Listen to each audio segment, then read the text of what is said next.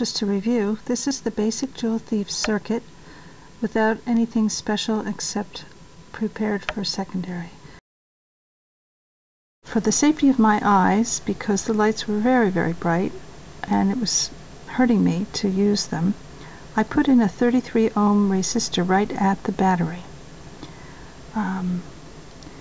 This is the X tree, that's the name of the toroid that we're using. The resistor is set at 246 ohm. It's the 2N3904 transistor. The basic Joule thief light is removed, and we have two secondaries wound. The first one is 74 turns. The second one is 21 turns. The first one, the first S1 is the first one, and I have been studying Tesla's lectures from 1892 to 4, and he always describes these lines as line 1, line 2, and so forth. So I decided to do that.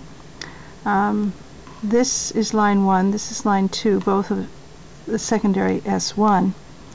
Secondary S2, I named this L3 because I'm still not sure if these two shouldn't be connected to each other.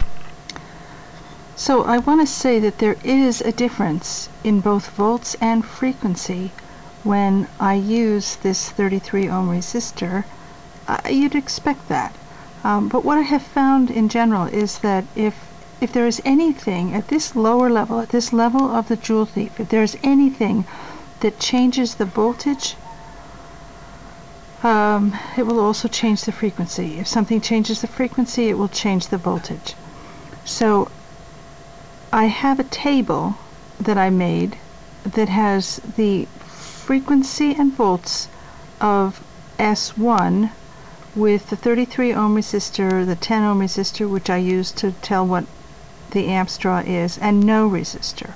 I also did a table for that, for the S2, since they are different, and I believe it's significant. And I also believe it's what Tesla was up to with the hairpin circuit and things like that. I would like to show you what I found in table form. Looking at the effect of the battery resistors on the frequency, which is why I think this is very important, with the S1, with no resistor, 62.5 kilohertz, 58 volts, with a 10 ohm battery resistor,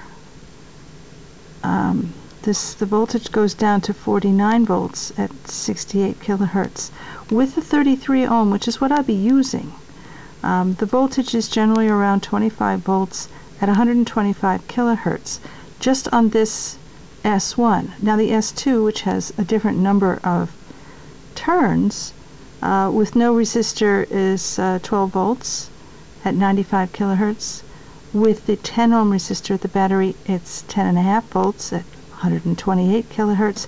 And with the 33 ohm resistor, which is what I use most of the time, again, the voltage is 9.25 and the frequency is 208 kilohertz. Now the funny thing is that I see the 208 kilohertz on this one from time to time as well. With this, I can't quite resolve it. It's experimental, you know.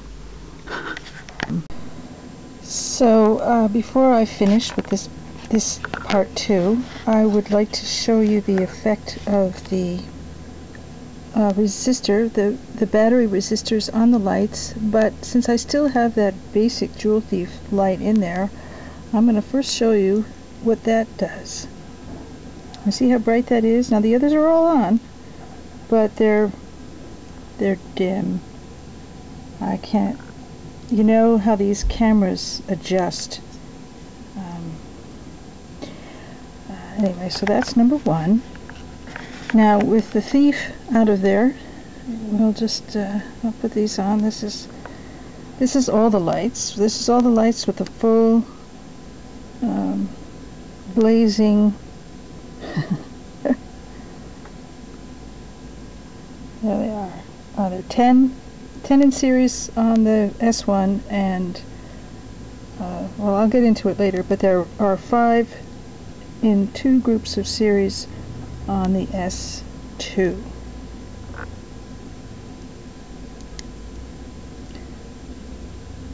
Now, with a 10 ohm resistor, this is about as bright as it was with that Joule thief in its place. Now this is what tells me what's happening, because it's so close to the limit that if I drain juice out of any one area, the lights might just go out, and I really know what's going on. So alright, I'll get into the details of this in the next video. But that's it for now.